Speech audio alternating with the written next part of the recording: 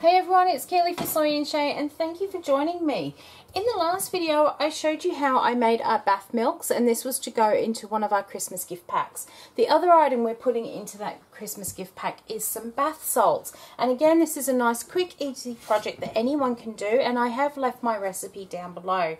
The recipe is really easily customizable to use whichever salts that you want and whichever botanicals to go along with the sort of theme of your bath salts. And for my bath salts today we are doing a sleepy time set, so very much so lavender based. The first thing I'm going to add into my bowl here, once we've got our scales on, is some Natrasorb. And the Natrasorb is a tapioca starch which has been very finely ground, and it can hold any wet liquids in a dry format.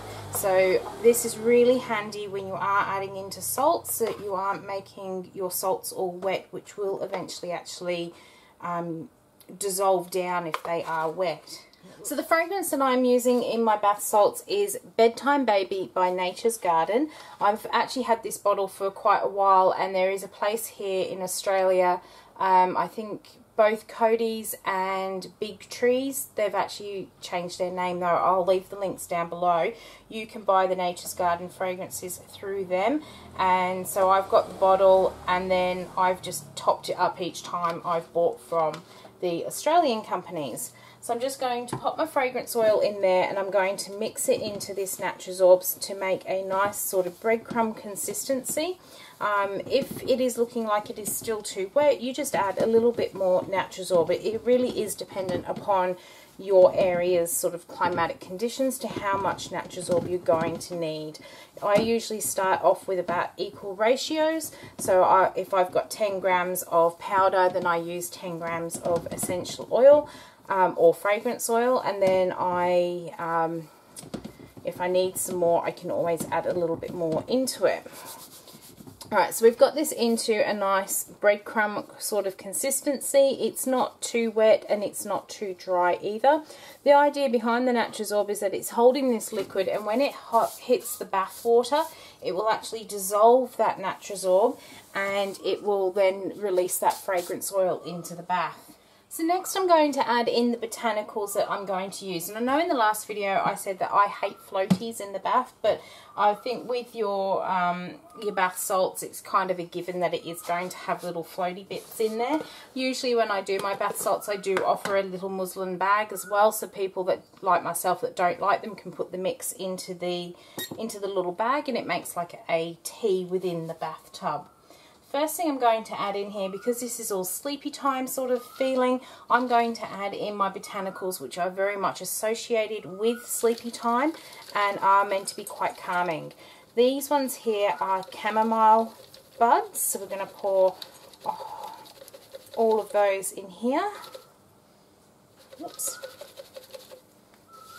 Oh, just needs a little bit of encouragement to come out of the pot.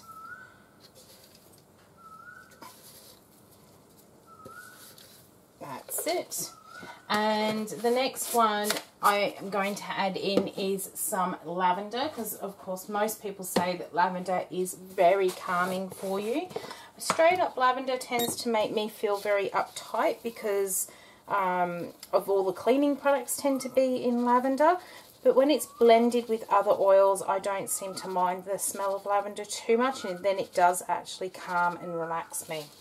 So we have got our lavender buds in, and I'm also going to add in some rose petals. So these are also associated with calming, but also just to add that little bit of extra colour into this mix. So you can add whichever botanicals you want in here according to what fragrance or essential oils that you are using. So I have also done sort of like an uplifting blend, and I put in things like lemongrass. I put in the rose petals as well for a little bit of colour. So it really does depend what you're trying to achieve with them. I've also done an aches and pains one, which I put things like nettle and comfrey in there, which are meant to be known for soothing of the skin. Just going to give this a bit of a mix up here, and then I will add in the salts. Okay, so as mentioned earlier, you can put in whichever salts you want. If you just want to put Epsom salts, you can go for that. The only salts I do recommend trying to avoid are your Dead Sea salts, because these ones do draw in that moisture and do make the mix very wet. And I know this from experience, so I try and avoid those Dead Sea salts. If I am going to use Dead Sea salt in any of my salt mixes, I tend to actually make sure that there are no botanicals in there, and it is generally just a Dead Sea salt with some tapioca starch and fragrance. So what I am going to be using in here, I have some of the pink Himalayan salt, and this is a fine grade of the salt, and we're just going to pop it straight into the bowl here. When it comes time to mixing them up, that's when I'll break up all these clumps. So being a sleepy time bath salt, I am going to add in some Epsom salts, which are meant to be very good for calming and for helping you to relax. So we'll get those ones in here as well. And a majority of my mix here is going to be the Epsom salts.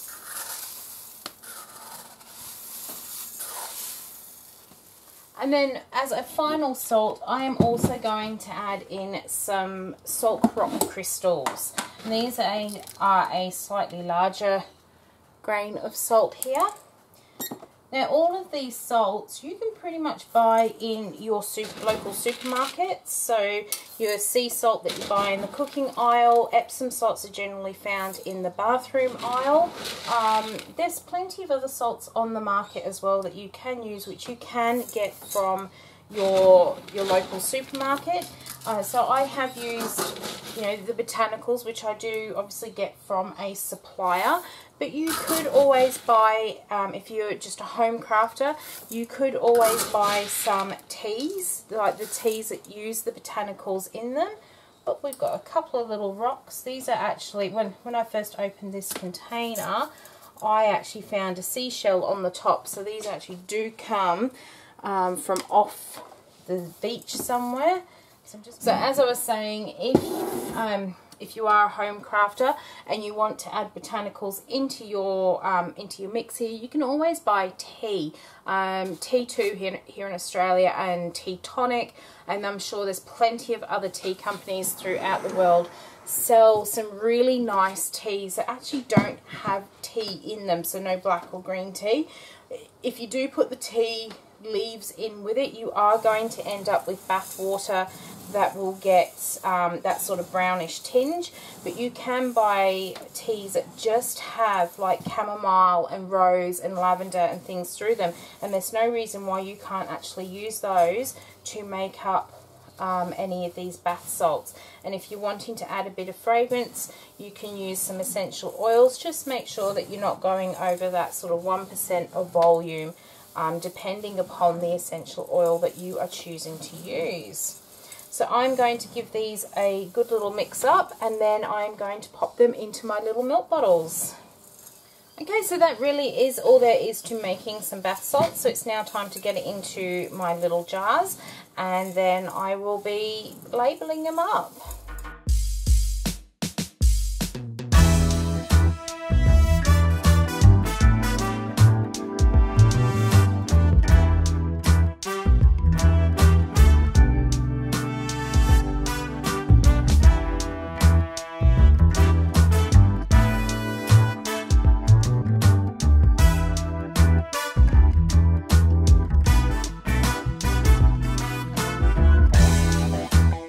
Okay, so we are up to the last bottle here. When you are filling your bottles up, be sure to make sure you get a nice even mix of salts and botanicals through your mix, so that you don't end up with your final bottle having just the flowers in it. That will actually affect the weight of your product if you're packaging them up to sell. So always try and make sure you get that nice mix in there so you end up with the correct weight in each of your bottles here. So we're almost at the end, and then I am going to go and grab the labels, and we'll get these ones labelled up, ready to go in the gift pack. Okay, so we are now up to labelling these ones here, and once again I have got my labels, which I have designed in Corel Draw and then printed up myself on a HP laser printer. Now when I do my soaking salts, I always put a note on them that they shouldn't be used by people who do have high blood pressure, or I believe it's the 3rd trimester of pregnancy, but most women will actually know that themselves. But they definitely shouldn't be used by people who have high blood pressure issues. So I do like to put that down as a warning on there just to cover myself. So I'm going to get all of these ones labelled.